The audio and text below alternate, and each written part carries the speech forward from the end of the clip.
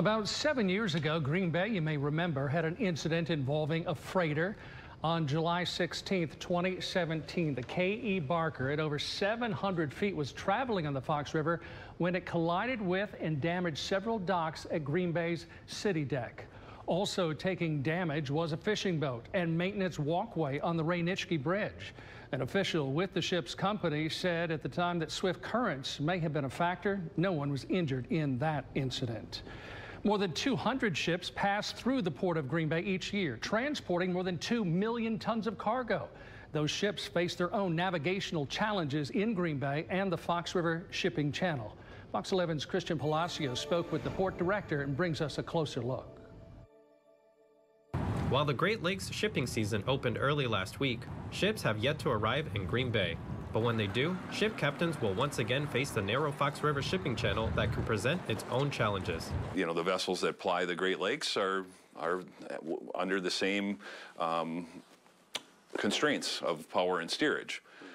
You know, we do have ample practice and contingency plans with the Waterway Safety Committee. Port Director Dean Hahn says that committee works on what to do in the event of a collision-related incident. He says safety procedures are in place in order to prevent an incident. On the waterway side, the bridges are well lit.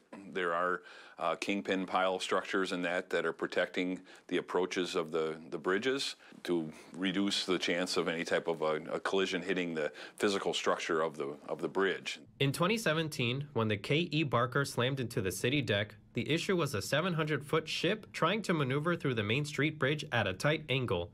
The ship's owner explained the captain's dilemma at the time. He had to use his bow thruster to bring the bow back in line with the with the channel, and this is just one of those spots.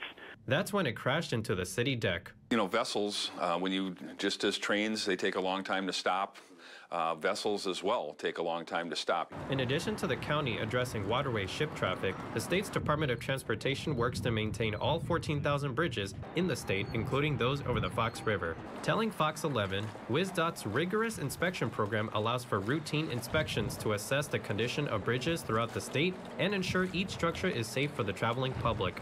Hahn points out incidents involving cargo ships are rare and added safeguards are in place to help. And when you have saltwater vessels or foreign vessels coming into the system, those are, as a layer of protection, a pilot will get on board. With the intention of smooth sailing. Meteorologist Christian Palacio, Fox 11 News. And so, Dean, if you could just let me know, so roads are rated for various weights of vehicles. Is there a similar measurement for ports, such as how deep they are, how wide they are, etc.? Yes, so ports, just as roads, have navigation channels that are maintained to a certain width and depth for those ships to safely navigate through and stay within.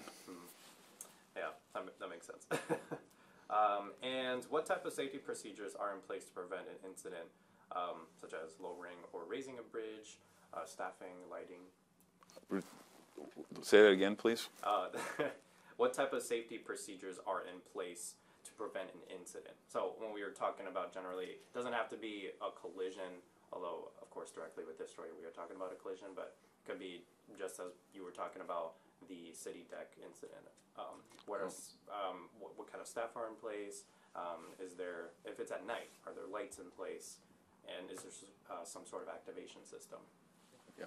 So on the waterway side, the bridges are well lit. There are kingpin pile structures in that are protecting the approaches of the bridges to reduce the chance of any type of a collision hitting the physical structure of the bridge. That wooden structure set out in the water would take the impact first should something unfortunately happen.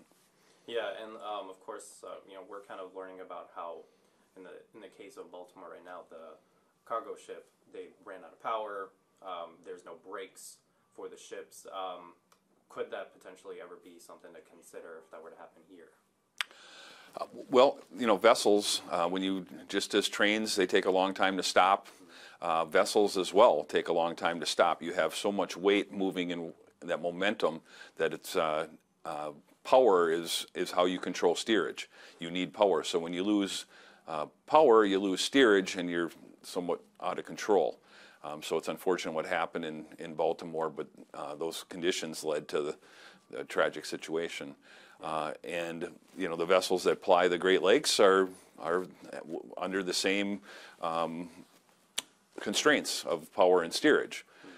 You know, we do have ample practice and contingency plans with the Waterway Safety Committee, where we have plans on the shelf, so to speak, of what to do in different types of spill or collision-related activities, fires, what would happen in a marine environment locally. So that involves, you know, DNR, fire department, police departments, Coast Guard, and other response agencies. Great.